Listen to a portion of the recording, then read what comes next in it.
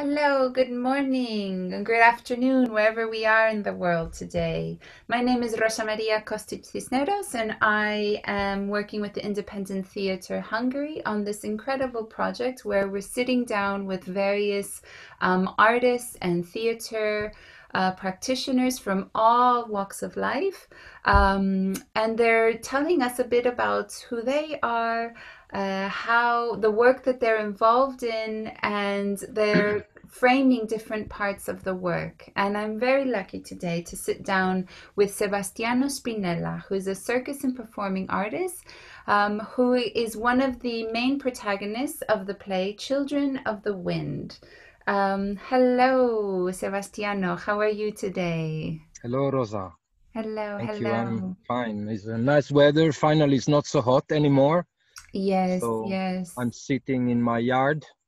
And For are the... you right now in Italy? I am in Italy. I am 70 kilometers north of Rome, capital. I Okay. used to live in Rome, but 2 years ago we decided to move to the countryside, and that was a good choice, seeing what happened in the last 2 years. Yes, We yes, are of lucky course. being in the countryside. We can be outside, and though I go to Rome often to meet my Roma fellows and collaborators. Yes, yes. So it's nice that you can be near the city, but also a bit further. So Yeah. can you tell me a little bit and introduce yourself for those for people watching and listening that might not know who you are? I said you're a circus and performing artist, but can you tell me a little bit more? Well, I have been a circus and Okay. performing artist for many years. I started as a street performer. I did a clown school and circus school. So the first 10 years of my career has been especially working with the street performance and small street companies, street theater companies. And also this is actually what have make the meeting with the Roma culture, and I've been working with several companies, theater companies, that travels by horse wagons. Okay. Wow. You know, in England there is a whole movement of people, and in France too, of people that have gone back to a way of life with the horse wagons and traveling, and so they do traveling. Also, they have take over all the traveling artisanry and things like that. This is how I slowly got to know the Roma culture. That's Because you see, I'm not born in a Roma collective or in a Roma community. I'm born in Sicily from average Sicilian family. But my grandmother, my grandmother, she used to dress like a gypsy, act like a gypsy, talk like a gypsy. And when I was very little, she secretly told me that we are of Roma roots, okay. ancient Roma roots. Yeah. So you see, as you told, I am Sebastiano Spinella, but I found all the documents of my family that says Spinelli, not Okay. Spinella. And in my search for my roots, I understood that Spinelli, it's a large community of Italian Roma and Sinti of a region here in the central Italy. Oh, wow. So without having a real proof, I understood out of my experience of my life with traveling and traveling horse wagons and getting in touch and loving old tradition, Roma tradition, and this story of the family name, I decided a certain point that this was what I wanted and to be. Mm. Wanted to Mm. be. I like to call myself a camminante. It's the walker. Yeah. A community in Sicily of Mm. probably Roma or mixed Mm. Roma roots that call themselves camminanti, the walkers. Yeah. I like to walk a lot, and I've been walking a lot. Yeah. Yes. Also beside the horses with the horse wagons. Yes. So today I like to consider myself not as an artist, as I think that human being, we are all artists. Mm. I Mm. like to say I'm an artisan Mm. because I made a profession out of my art. I worked with a lot with theater, from street theater to like let's say institutional theater, and also experimental theater with companies, different kind of theaters. And theater made me develop my talent for music. Okay. And so I work a lot with music. I study. I'm self taught in Yeah. theater and in music, but I also have developed the profession of musical instrument reparation, restoring, and tuning. And I have specialized myself on the instrument of the accordion, because accordion is the queen, the king instrument of the Roma culture. Yes. And so I today I teach theater and music and this artisanry of tuning and restore instruments to young to young Roma peers and Oh, children. And that's beautiful. That's beautiful. And I love this. I mean, it's also sad that you use the word your grandmother had to tell you in secret, yeah, and kind of self-identify in secret. And there are many reasons why I'm assuming she might have had to have done that, because anti-Gypsyism is quite alive and serious, and that's a term that's very modern now, but there's a whole legacy and historical reality that is not often taught, and not really known. So it's sad that but it's also a very normalized way that people had to hide or change their names, in order to survive, in order to flee persecution. So it's and I didn't know this, that the Spinelli was a family name from the Roma Sinti community in Italy. So I thank you for teaching me that, because I feel there's so much to learn. And also we're a community of oral history. It's only now that we're in this digital age that we can, you know, dig. yeah. We are digging and Yes, finding out.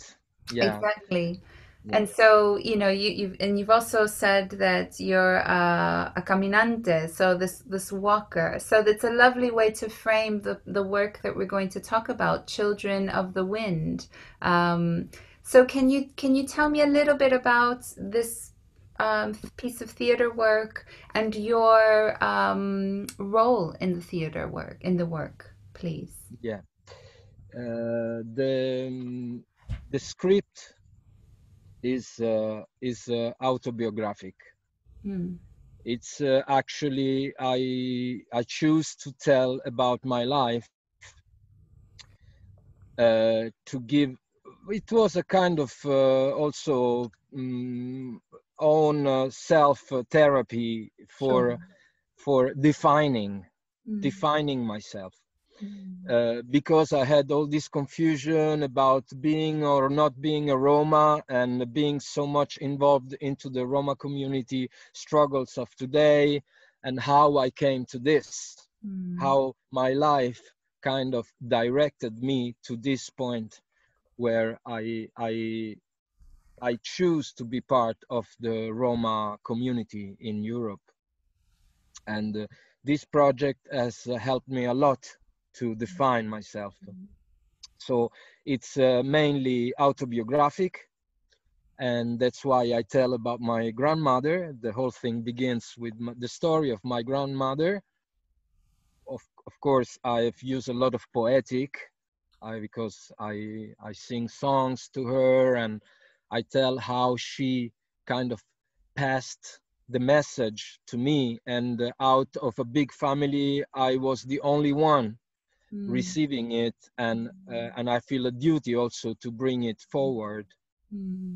Still today, a good part of this family doesn't accept this reality, and I am the black sheep. I have decided to work with the gypsies. I'm probably drug addict, and I am, you know, living a strange life. No, no, I have recognized the troubles of the gypsy community. I find in myself the talent of a good life teacher, and I have decided to help the young people to define themselves, to find out what it is to be Roma, and to find out why in the world they live in this situation, how comes they are born there, and they have to deal with being that personalities and that realities with all the struggle they have. So I kind of, in the beginning, I honor the figure of my grandmother as a beginner of my story, and I, in the middle part of the play, I tell about my experience with as a traveling artist. With the street theater, I travel all over Europe. I do camps with other artists. We live as the gypsies they used to live in the 1800s. We make camps with our bands. We make a fire in the middle. We cook food together, and this. And also later, when I met the horse wagon community, I did a long travels with them, left my van somewhere parked and walked, taking care of the horses. And there I kind of lived a kind of deja vu, you know, a kind of life. I know this life. I've been living this before. It must be part of my genetic, you know. I really felt home. And even today that I'm settled down, I have decided to live in the countryside because it gives me a better possibility to live in a more natural way. Because that is what I observe even today, even in the big cities, in the Roma community, there is an unbreakable bond to nature. Even if it's not conscient, it's not green. There is a lot of confusion, especially in the camps here in Italy. There is not an ecological mind, but there is a strong bond toward it that only needs to be informed, to be sustained, to be grown, to be grown. Yes. And can you describe a moment? Is there memorable moments in the play for you? Because you know it's all quite personal, and you said at the beginning that it was in a way a bit of a therapy, so a bit cathartic in some sense. Yes. So is there something that really stands out for you from either working on it, performing it, that you might want to share with us? Yes. The third part of the play, I tell about the experience I had, now it's 15, nearly 20 years long experience I have with this little community in the city of Rome, this little Roma community of Serbian origin. Actually, they come from the frontier between Serbia and Romania, so they speak both languages and they speak Romanes.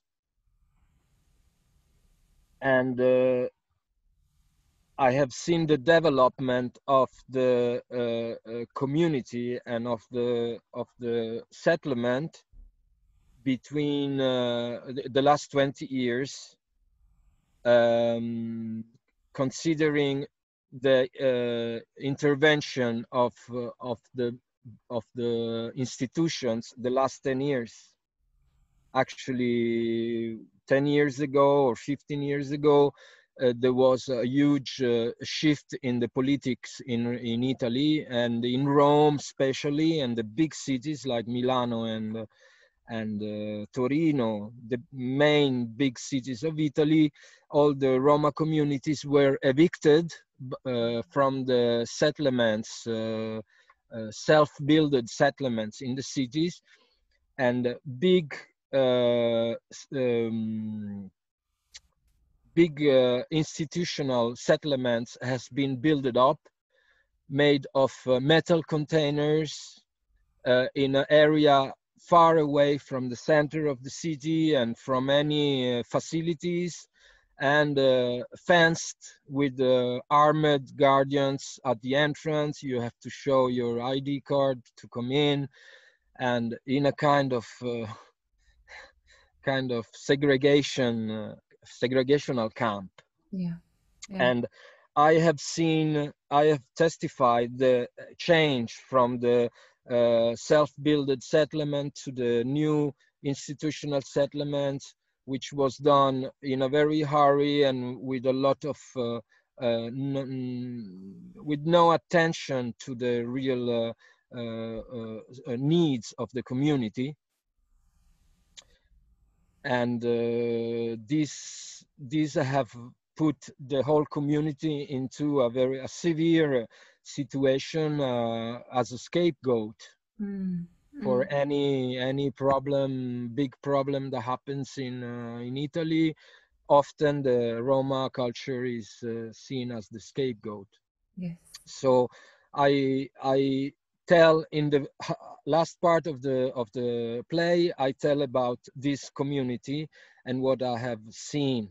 So the most, coming back to your question, the most emotional, let's say, moments for me of the plays are three.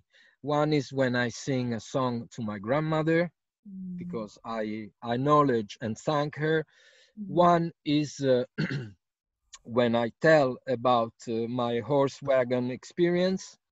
And the third sad one is when I play the trumpet in a moment of the play, and behind there is the screening of the camp and the young people that died in the camp because of fire and big fire that happened in the settlement, because no fire extinguisher were put by the institutions, which was meant to be there, but nobody, I mean, the people or the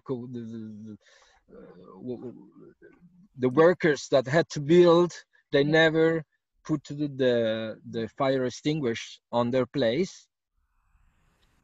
And so we have this big fire and two young people, they die. And one of these two were a part of my musical project. He was playing drum on my musical project. And that was a turning point for me, because the institution said, but we had put the fire extinguisher. The Roma community says, no, you never did. I know that they never did because I was there and I saw it. And I even helped many women in the settlement putting a tube on their system so that they can easier wash and give water to the flowers. So I know exactly all the water pipes connection that was there, and I am waiting still to go to a process and testify that this was not well done. Yeah.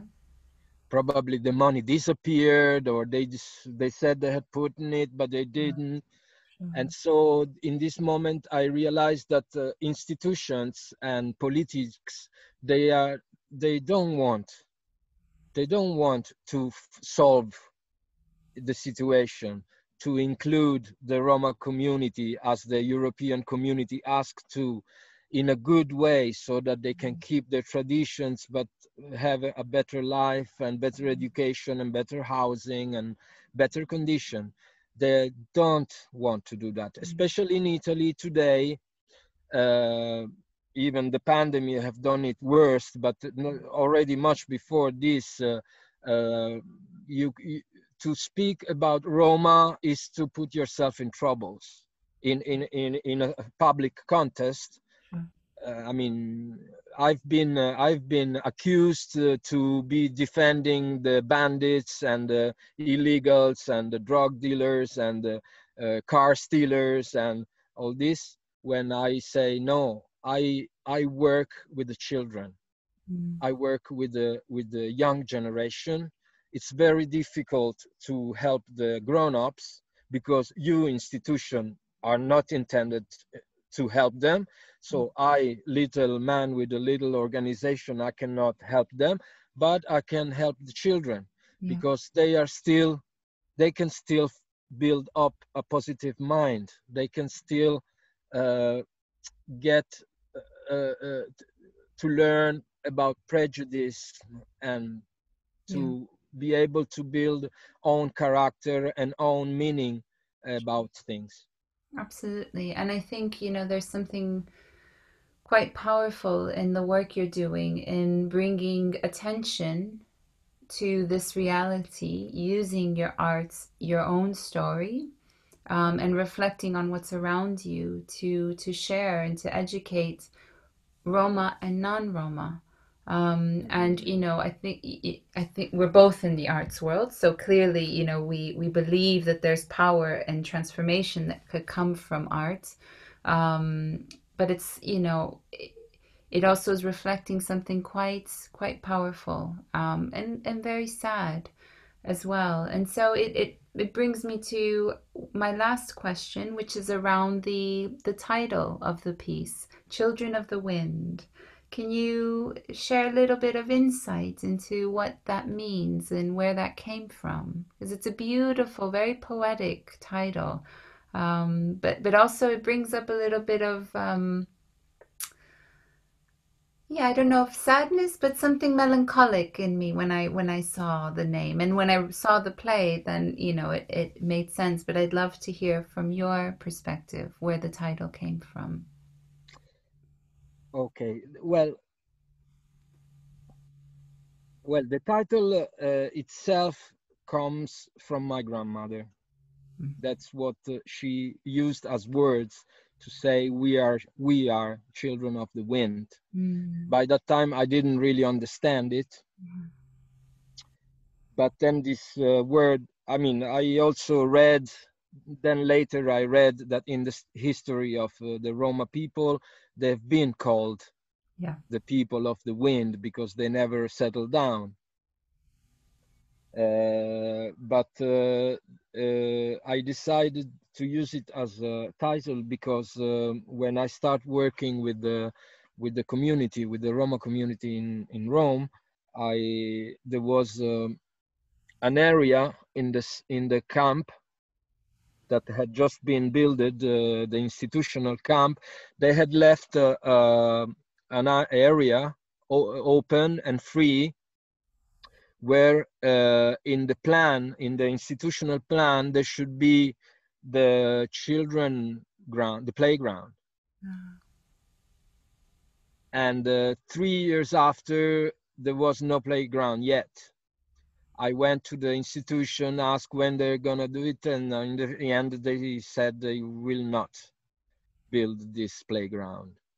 So one day I went into the camp and I called all the children together and I said to them, listen children, they're never gonna make a playground here, so let's build it ourselves.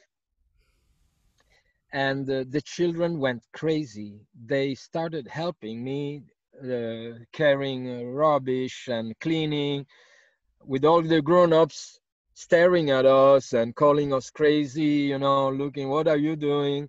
But the children, they were so enthusiastic that in 1 hour, the whole area was totally clean from everything. And there I realized the power of the children. The children, they have power. The children and the young people to a certain age, they have a special power that we have to learn to listen to. I say today, they are my teachers as much as I am their teacher. You see, as a young artist, I refused to teach because I thought either you are an artist or you are a teacher. Also because unfortunately, I met several teachers that you could feel they were frustrated because they wanted to do other kind of work, but the only way they could make a living was by teaching, and so you could feel a little bit this frustration in their teaching. But when I started to teach, which was by accident, somebody asked me, I have a concert to do somewhere else for a week. Could you please cover me, teach, making a accordion lesson to the children this week? And this meeting was great. I found out that I became friend with them straight away. And you know why? Because they had seen these children, they used to sell roses in the very same square where I used to go and make street theater. So they had seen my show. And when they saw me arriving, they said, you are one of us. You are part of us. Yeah. They didn't see me as an educator or operator or social operator. They say, you are a colleague. You also live from the hat. You also collect coins, and you are good fun. Yeah. I remember them every time I would start the show, because the street performing life is you choose a square and you stay there half a day, and every half an hour, every hour you make a show. And I saw them every time I would start the show. When they saw that the circle of public was surrounding me, they would stop selling roses and come and sit front row to watch my show. And they had seen it many times. So when they realized that I would be the accordion teacher, they were very happy.